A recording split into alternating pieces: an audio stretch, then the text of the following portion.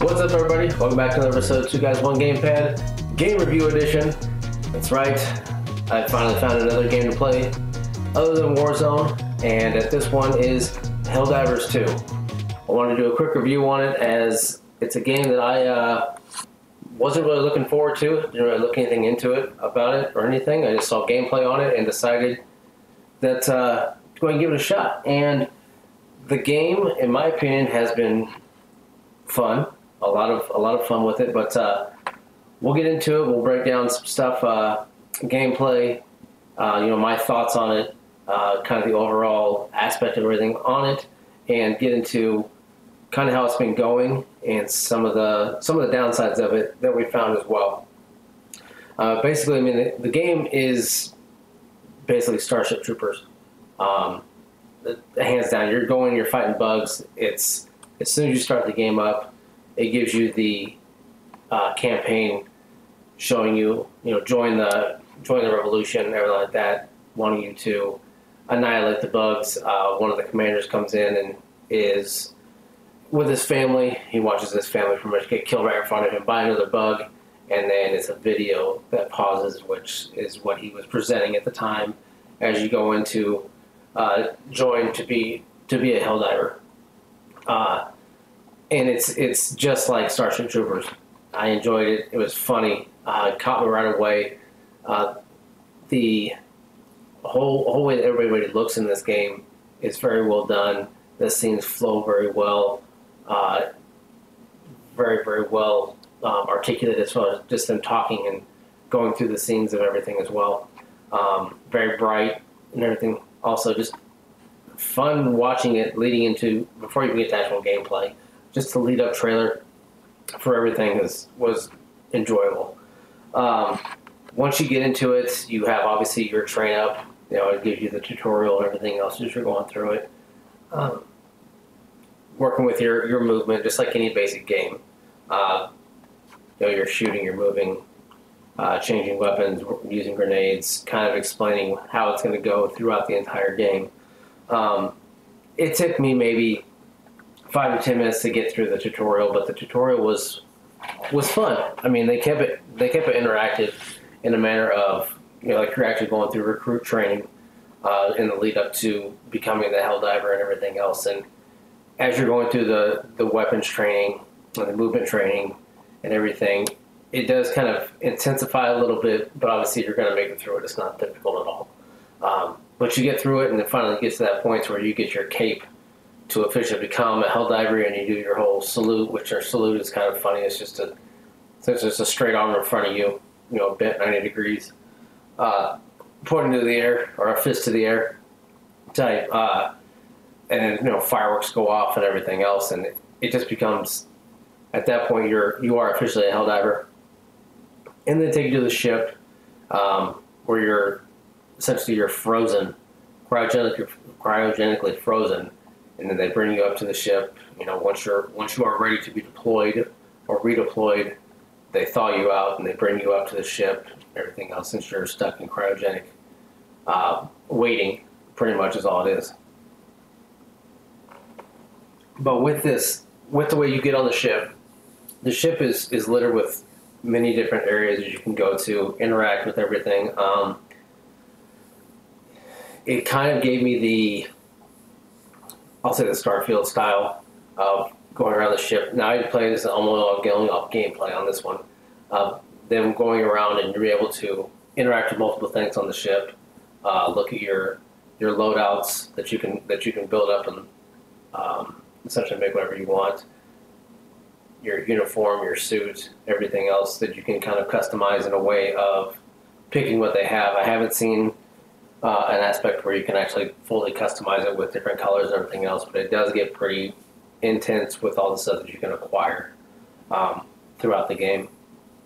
Everything from your helmet to your cape, your chest piece, upper body, lower body type stuff, including weapons as well. Then you get into going to the missions, and it brings you to the mission core, which is kind of like a Star Wars style or big which would be a sand table, but it's essentially just a big round video board that just brings everything up in holographic look in any way would do in a futuristic style feel.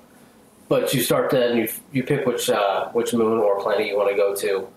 And again, this is in the back of my mind the entire time. It's just like Starship Troopers. You know, which planet are you going to go to eradicate the bugs and help, you know, free it or liberate the planet to rid of the bugs so it can be inhabited by humans or whoever else or own at that point. And it does give you the progressions of each planet as you're going through it. Now, I started this game doing solo. I tried my best to not, you know, work with anybody else or have anybody else with me, because it's one of those games where I wanted to get the full experience of just me by myself, seeing what it is, trying it out. I know that it's a very highly intense multiplayer game and pushed to be multiplayer, but I was able to go through probably the first 4 to 5 levels or planets or missions or however you want to look at it by myself.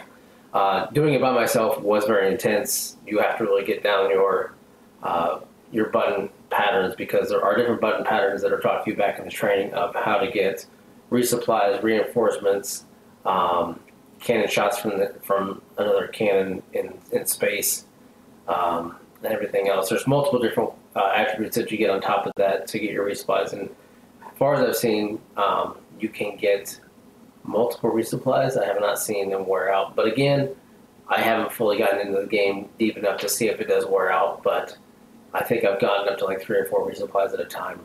Being in a solo style mission, I was able to get that, and it worked out fairly well for me.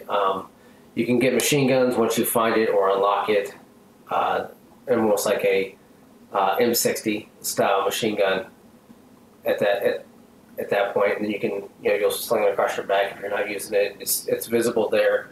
But getting to pick your planet, you'll pick it up, and it gives you the percentage of how much is liberated. So you're trying to obviously liberate it to 100%. So you pick the planet, then you go into your pod, and once you're in your pod, they essentially shoot you out to the planet. They do a hyper jump to the area, shoot you out of the pod, and the pod, once you're coming down, it's directional. You can kind of move it in a manner of, if there's a bug below you, you can land on it and kill it. Once you hit that, you impale onto the ground, pop out, and then it's game time at that point. You know, you're pretty much running and gunning,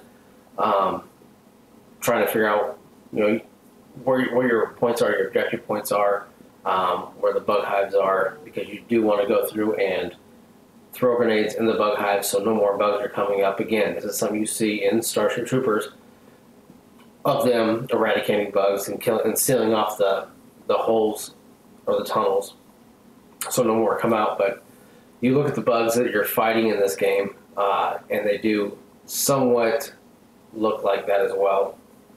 But the gameplay of it, you have your pistol and your assault rifle that you start off with, then you can lead into your machine gun as well.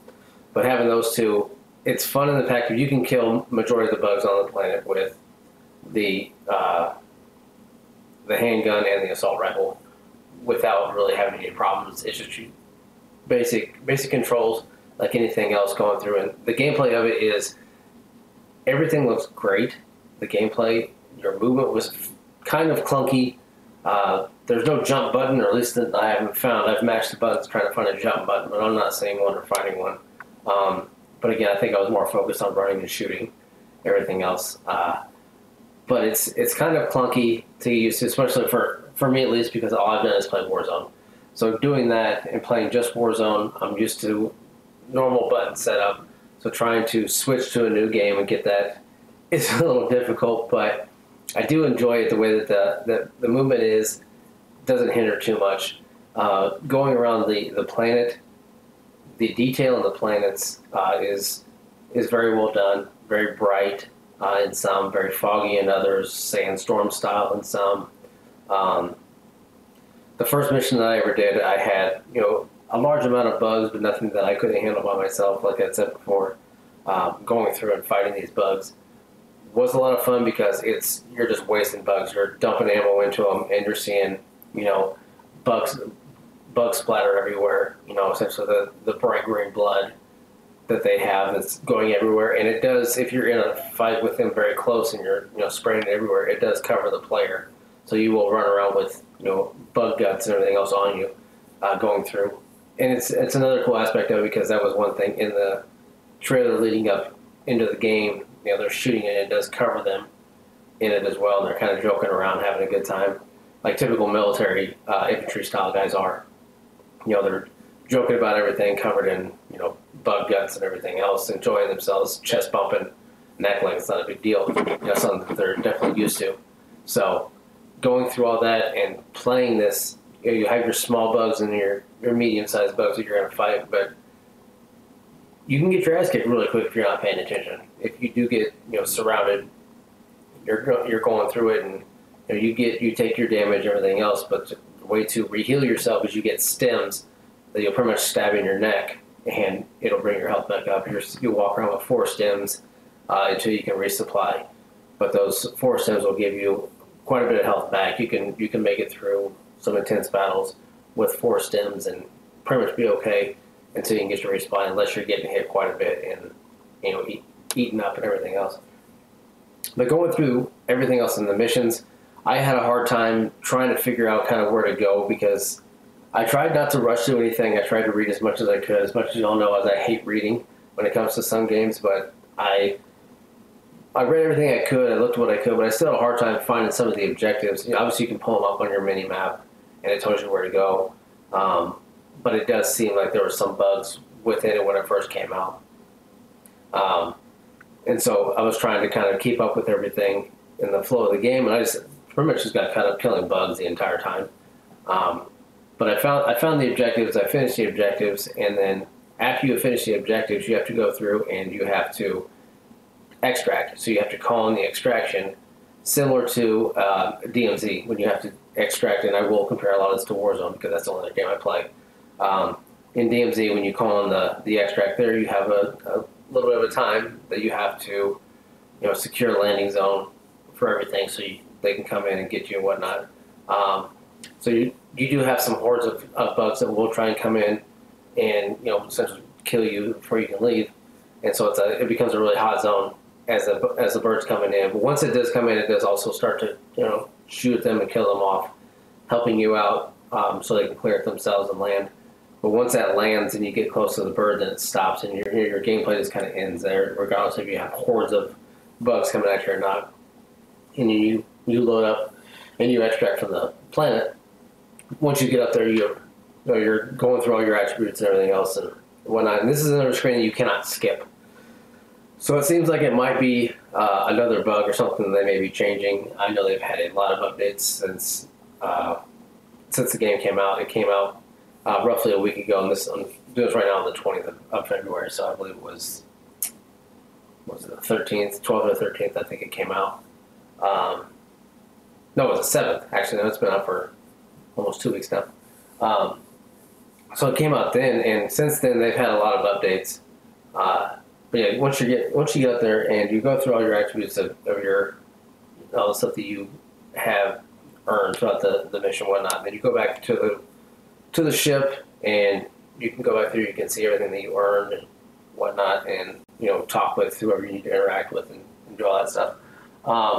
Definitely a fun game, and going through fighting the bugs, I really enjoyed that. Some of the downfall of the game that I've really seen is points of interest in their POIs that either have been bugged or they're just not working correctly. And again, this is a newer game, so I'm hoping that as these updates go, that it does fix that and correct everything with it. So again, the movement is is clunky at times. I didn't have this problem until recently. I tried to play the other day and I couldn't get in. I know that this was a big issue with Tarkov and their queuing in the lobbies, as I couldn't even get into the game to play or even get to my character or even look at anything because there were so many people playing. But as I've read, there are a lot of people that are not signing out or closing out the game when they're not playing, and I guess this is causing a lot of issues for the people trying to get into the servers or into just the gameplay of that, while these, and I don't understand how this is, but I have seen a lot of the servers are taking heat because they're not able to support the amount of people that are playing this game. This game, I guess, and I've never played HellDivers 1, but there was a lot of following with this game, and I can understand why. Again, Starship Troopers, huge fan when it comes to that movie, of just fighting bugs and the chaos with that, and just kind of how you can run a gun the entire time and kill these bugs. I enjoyed it. I loved it, and I see, you know, the outcry for it and how it can be such a big game. But the fact that these servers cannot keep up with the demand of what everybody is wanting is an issue.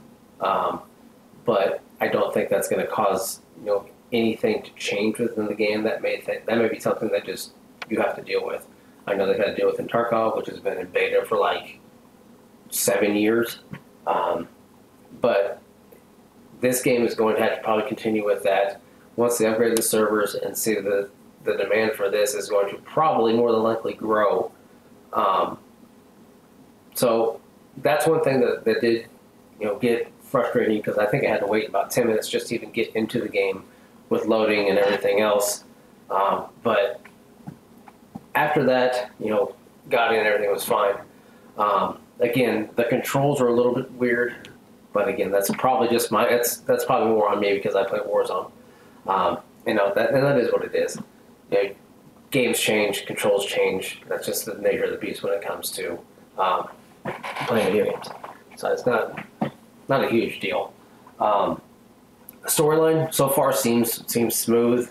You can easily just ignore the storyline and just go and kill bugs and go to each planet, ignore what's going on.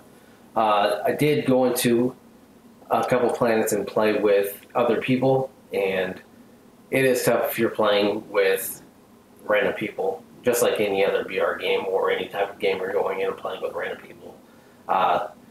You have an open chat you can have. I didn't have any audio with anybody of any kind, so I didn't hear anything. I knew it was an option, but I didn't have it, and it did get difficult, and we just pretty much got our ass handed to us. Had a hard time getting through everything. We did end up getting the missions done, extracting the samples and stuff that we had to in this planet, but I ended up missing the exfil, so I missed out on a lot of XP at that point too, because once one person exfils, again, the mission ends. So it's not like, again, DMZ, one person exfils, the other game continues for the other player that did not exfil. It doesn't work that way. Once one person exfils, it's done. Regardless of where you're at, what you're doing, if you're trying to give back exfil, or if you have something that you need to complete the mission, it doesn't matter. It ends right there as soon as somebody calls exfil. So even if somebody wanted to go in and just be an absolute jerk about the game, calling an exfil sooner than anybody should, it ruins the game for everybody else. So that's one thing I think that may need to change with that, so they can call in multiple extracts, so that the players that are doing it do have the chance to finish what they're doing or get the full aspect of the entire mission. But again, there is a timer as well, so you have a certain amount of time. I think it's about 45 minutes it starts out with that you have, and that 45 minutes can go really quick. Once you start fighting bugs and everything else and going through everything, it can go really, really quick. Because I get lost in just fighting bugs. Like I've said, this game is easy to lose yourself in and lose a lot of hours in. It can be a technical game if you want to get in the aspect of updating everything you have, diving deep into it. I know a lot of people are enjoying it just for the sheer fact of how the fighting aspect is, and also other people are enjoying it just for how some of the in-depth stuff is. But I will say that this is the game that I will probably end up playing a little bit more, but unless some of the things change that I talked about, like the exfil and a couple other things, I may not dive too deep into it unless Sig gets into it. I've tried to get him to do it, but of course he's got his Skull and Bones that is coming out, or has already came out. That's one game that he's been waiting for, so he's invested in that one. So hopefully once everything kind of dies down with that one, or he loses his peak interest in that one, maybe I can drag him over and start playing HellDivers 2. But it is a game that I will say you will enjoy if you enjoy the BR style, or if you enjoy just shoot 'em up gore style game, it is one of those games that I hope has the potential to increase and get better as it goes. This is something that with the way that this game is made, I don't know if it's not going to be. I'm not going to say the future of how anything is going to be. I do think that this is a baseline for how this game is going to get better, because there's nothing but up from there. I don't see anything downfall-wise. I haven't read too many negative comments about it or too many negative articles about it. Just what I've talked about. Again, servers need to be upgraded. I wish that there would just be some movement critiques, but that's just nitpicking. If you're really going to get down to it. Now, again, I'm sure there's other people that could really tear this game apart and say how bad everything is about it, but I'm pretty simple when it comes to games. If you can gather my interest in something and keep me invested for an hour, then you're gonna have me, especially if there's enough to just run around and shoot stuff. So that's what I'll invest my time in. I don't really get too much into skins and stuff like that. But if you give me a cool looking character, the cape is kind of cool as well. But if you can change some things throughout it, definitely something that I will stick with. But again, I think this game has potential to really do well. I do think that this game is at a low point right now, but as it will start to go up only if the developers listen to the consumers. This is one where they really have to listen to the consumers to see what to change, and then they will have success just as they did with HellDivers 1.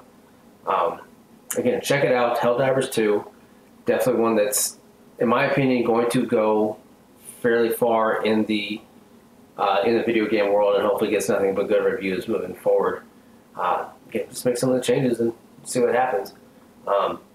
But again, this is just my opinion on all this one. I know it's a quick review. It's only been out for maybe less than 2 weeks. I wanted to try and get as much into it as I could, but me working full time, I don't get to do too much time on them. But let me know if you agree, disagree, completely hate everything I said.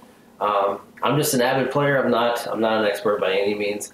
I like to just talk about them, and I'm sure that a lot of things that I said people aren't going to agree with. And maybe one or two things you will agree with. That's perfectly fine. Again, if you want to, come on. We'll talk about stuff. I will gladly debate, talk about, or anything else when it comes to this game or any other game. As long as I have knowledge on it, I'm down for it. Same with Sig. Sig will more likely have more vast knowledge on any of the other games that we talk about, that we play, or anything else. Because I know, like I said, he's got Skull and Bones that he's really getting into right now. Again, but we always have our Thursday nights we play Warzone. I don't know. Then every other time there's times we play. We played on Tuesday this past week as well. So there's times we'll jump on as much as we can.